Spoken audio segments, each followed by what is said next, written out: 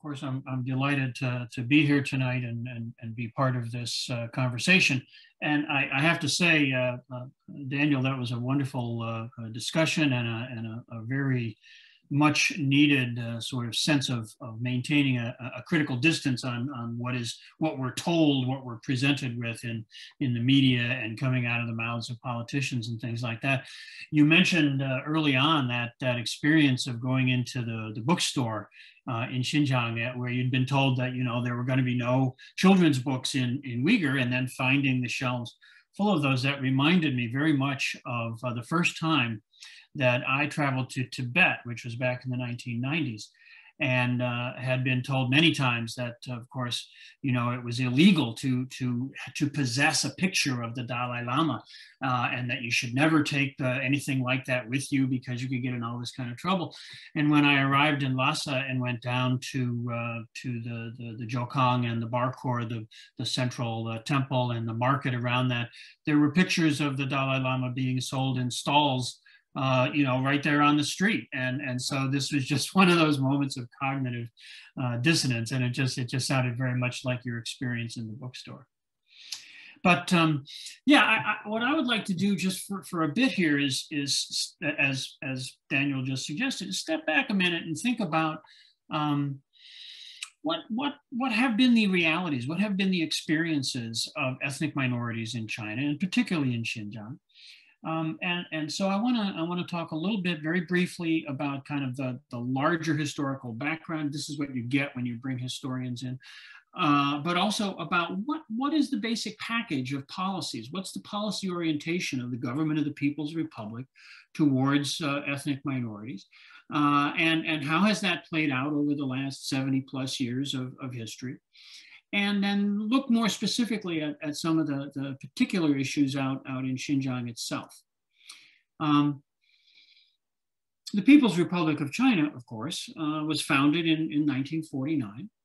And in a sense, you know, talking about international law and sort of the conventional ways in which political entities exist and interact in the world, it became the inheritor, if you will, of the previous state of play in China, which would have been the Republic of China, which itself, having come into being back in 1912, was the inheritor of the Qing dynasty, the last of the imperial dynasties.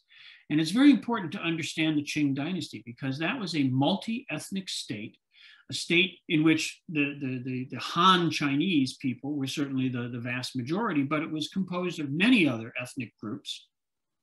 The ruling elite were non-Han people, the Manchus.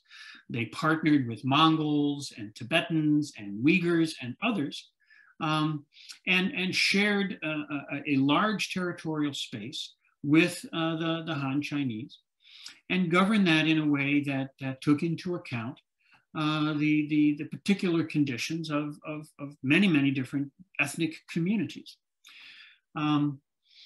The course of 20th century history, the first half of the 20th century for China, of course, is very tumultuous, and we don't need to try to go through all that. But when the People's Republic is established, they have to come to terms with that reality, with that space, that geographic space, the boundaries that had been established by the Qing dynasty, inherited by the Republic, and then became the boundaries of the People's Republic. And that included areas in which non-Han ethnic communities were majority populations, including specifically Xinjiang in the far western part of China. But there were also many other ethnic communities scattered throughout the geographic space of China. There are 56 recognized ethnic identities in China, one of which, the Han, are the vast majority. The other 55 constitute, at this point in time, about 7 or 8% of the overall population. So none of them very large in themselves, but in the aggregate, you know, a significant proportion of the population, of the citizenry of the People's Republic. And you know, we get into some sort of linguistic confusion because, of course, we talk about China, we talk about the People's Republic, and sometimes there's a sense that when people talk about being Chinese, today in the People's Republic, that's still an ethnic identity. But to be Chinese today, to be a citizen of the People's Republic of China, doesn't designate a particular ethnicity. All the different ethnic communities are part of that political community. Okay, so that's one thing to bear in mind. But there's still the question, which was faced by the new government in the 1950s, of how do you deal with these distinct ethnic communities? And the policy package that gets put together by the Chinese government operates on kind of two tracks. And I want to take a minute to think about what those two tracks are and why they're important, why it's important to understand that there are these two. Excuse me. Because on the one hand, there's a commitment to respect and preserve the traditional identities, the traditional cultures, if you will, of these various ethnic communities. And here we should say that some of these communities, you know, there are tens of millions of people, the Zhuang people down in southwestern China. There are perhaps 35 million people who can be identified as Zhuang. Uyghurs in Central Asia, in Xinjiang, are about 10 million. Tibetans, maybe 5 or 6 million. These are relatively large groups. Some of the ethnic communities are quite small, perhaps only a few tens of thousands of people. But in all of these instances, there's a policy commitment on the part of the new government, and this has been carried on down throughout the last 70 plus years, to respect and preserve these traditional cultures, these traditional communities, and senses of identity. And that means things like honoring language, preserving the spoken languages, or if they have them, written languages. Of these communities. Education to be carried on in the language spoken by the people of these different ethnicities in their communities. Traditional customs, traditional music, traditional dress, other kinds of cultural traditions. Religion, honoring, respecting many different religions. Not all the ethnic minorities in China share a particular religion. Of course, Tibetans are Buddhist, Uyghurs are Muslim. Some of the communities in the Southwest or in various other parts of China are more traditionally animist. Some are not particularly religious in one way or another. But whatever they may be, those religious traditions, those spiritual traditions are honored as well. And so there's that sense of trying to allow people to preserve and protect and keep intact these traditional cultural systems. But there's another side, there's another dimension to all this that's very important to understand, and that is a sense of or a desire for inclusion and opportunity. And what I mean by this is that the idea isn't to take a particular ethnic group and say, like, for example, the Dai people who live down in Yunnan province in the southwest near the borders with Laos and Myanmar. The idea isn't to say, okay, we're going to take these people and we're going to put them in a little enclave. We're going to put them in a little preservation pod, and they're just going to stay the way they've always been. We're going to set them aside, and we're just going to keep them as a kind of cultural curiosity. That's not what it's about. You want to respect and preserve, honor their tradition, but inclusion and opportunity means China is a developing country. China is a country undergoing tremendous change, tremendous economic change. The material conditions of life have changed in amazing ways since liberation in 1949. Life expectancy has grown. Infant mortality has dropped. Opportunities for education, opportunities in employment, many different ways in which China has been a rapidly developing society. We all know, we all hear, even with the anti-China propaganda, we hear so much about, economic development, economic growth in China. And of course, anyone with any direct experience of China at all, if you've seen life in the cities, the towns, the villages of China, you know that there's been tremendous change in the course of the history of the PRC. The policies of preserving tradition should not mean and have not meant that ethnic minority peoples are excluded from that development, from that progress, from that change. Instead, in combination with the desire to preserve and protect these distinctive identities, is a desire to create opportunities for people from these communities to be a part of the overall growth of China. And this is the kind of thing that we see, especially, being sort of twisted when we look at a situation such as Xinjiang. Now, this gets all of these ideals, all of these goals get implemented in very practical ways. It was mentioned, Daniel mentioned, that Xinjiang is what's called an autonomous region. Under the Constitution of the People's Republic, geographic areas, administrative territories, within which a particular ethnic community constitutes a majority or a very significant proportion of the population, can be designated as autonomous regions, which is a province level unit, like sort of the equivalent of a state in the United States, or prefectures or counties or townships even, all the way up and down the administrative hierarchy.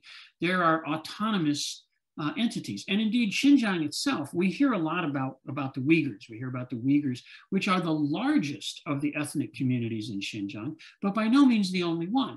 There are Tajiks and Kazakhs, Kyrgyz, a number of other generally Muslim communities, Islamic communities. The Tajiks, though, for example, speak Iranian-type languages, whereas the Uyghurs and others speak Turkic languages. So there's a range of variety there as well.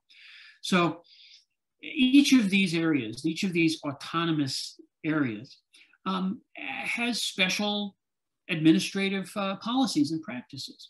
And that has often meant that the ethnic minority communities have been exempt from some policies that were applied elsewhere in China. For example, in Tibet back in the 1950s, while land reform was being carried on throughout the rest of China, Tibet was exempted from land reform. All of the ethnic minority communities were exempted, for example, from the one-child policies while those were in effect, which meant, as a very practical demonstration, that the aggregate percentage of ethnic minority communities within China went from 5 or 6% up to now 7 or 8%. So because the Han population was being kept in check, the proportion of non-Han peoples increased, okay? Which also, of course, sort of problematizes the idea that some sort of genocidal policies are being practiced against ethnic minorities. The ethnic minority communities also have been the targets, I suppose you could say, of what we might think of what here in the United States we would call affirmative action programs, educational opportunities, vocational training opportunities, different kinds of ways in which members, young people, especially from ethnic minority groupings, could be given special consideration to be brought into more mainstream positions in terms of education, in terms of job opportunities and things like that. Now, when we look at the particularities of Xinjiang, that gets into some of these charges that are made. We hear, Daniel did a good job of talking about, kind of the absurdity of these claims of genocide. And I just want to say that, of course, the term genocide is such an emotionally loaded term. And for Americans, for ordinary Americans, we hear the term genocide, and with all the associations with, of course, the Holocaust and World War II, the emotional appeal of that term is very powerful. And the propagandists who utilize it, who deploy it, they understand that. They understand that that's going to appeal to the better nature of Americans. Of course, we have a sympathetic response. We're like, oh my gosh, genocide. How terrible. But, when we look at the realities, we see that they're not substantiated. And it's just that. It's a propagandistic effort at moralistic sort of manipulation, which is not to say that the relationship between the government of the People's Republic of China and the ethnic communities, especially in Xinjiang, is entirely frictionless, is entirely, we don't want to portray it as a great big group hug love fest. Certainly there are going to be differences of opinion. There are going to be, problems sometimes in policy implementation and things like that. But to suggest that these things rise to the level of something that could in any way be characterized as genocide just goes against all, not only the formal policies, but all the practical experience that we can actually document in China's relationship with its minority cultures.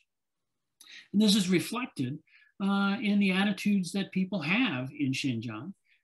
Even, we're not talking here about, what does the Chinese government tell us about the attitudes of people in Xinjiang, but even Western public opinion surveys, studies like the Ash Foundation at Harvard study of public opinion in China, which includes areas, includes Xinjiang, includes Tibet, includes these areas that are sometimes problematized in Western accounts, where there's clearly overwhelming support for the central government, for the policies of that government, for the opportunities, for the inclusion that is being carried out.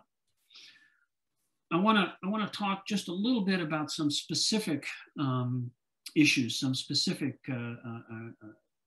policies, some things that get talked about or get portrayed about Xinjiang. Of course, we've all heard the stories that a million, at least a million, maybe millions of Uyghurs have been rounded up and placed in detention camps. Well, this is clearly not true. This is one of those things that the Australian Strategic Policy Institute likes to put out satellite photos of buildings in Xinjiang and claim that these are detention camps when they're actually investigated, when you go and look at them, when outside independent observers have verified these. They've been government offices or schools or apartment complexes. It's a very problematic thing. But in general, that idea has been pretty thoroughly debunked. But there are actually programs run by the government in Xinjiang through which a number of people, in some instances, very large numbers of people, have passed.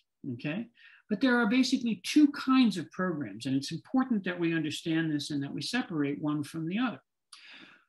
There have been in Xinjiang political elements that wish to separate the province, separate the region from the rest of China, and to create there an Islamic state.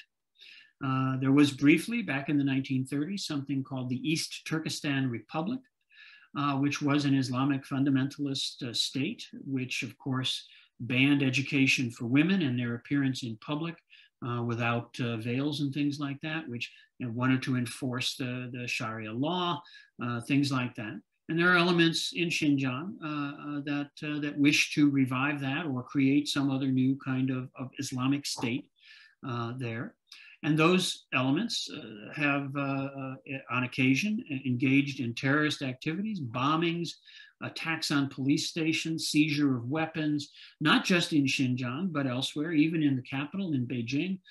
Buses have been blown up in other parts of the country, attacks on travelers at train stations, things like this. So there have been real security concerns.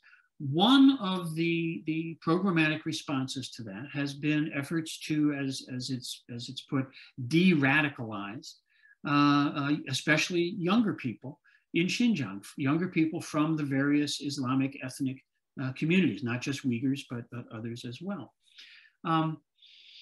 That's a relatively small program in terms of the overall numbers of people, maybe tens of thousands of people going through that, or maybe as much as 100,000 people going through that, nowhere near the same scale. And of course, that's stretched out over long periods of time. But such programs exist in which people are, there's political education, there's talk about, why this kind of violence, why this kind of radicalism is not good, is not defensible, is not supportable.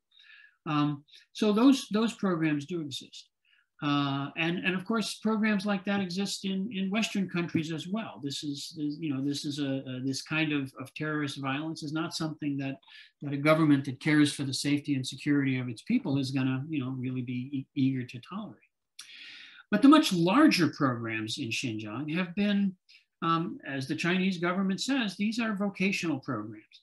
This gets dismissed, of course, as just propaganda claims in the Western media for the most part, but even the New York Times had to admit in an article about a year ago that 485,000 people who had passed through these programs were at that point employed in various occupations, and we're not talking about picking cotton in the fields, although some people obviously do that. But in places like the Volkswagen factory outside of Urumqi. Volkswagen, of course, has issued public reports about its employment, its effort to include people from the Uyghur population in its employment pool and its recruitment pool. This is part of the side of the ethnic policies of inclusion and opportunity. So for people to go through these, let's say that 1 million Uyghurs have gone through vocational training programs. This isn't a matter of rounding people up and putting them into a camp behind barbed wire, but it is a matter of people going through government-sponsored programs where they perhaps live in dormitories and take classes, and then they go out and, maybe 500,000 of them have gotten jobs and are working, and this was a year ago. I imagine the numbers are greater than that now, working in gainful employment in the modernizing sectors of the economy. This is the kind of opportunity and inclusion that is a goal of government policy.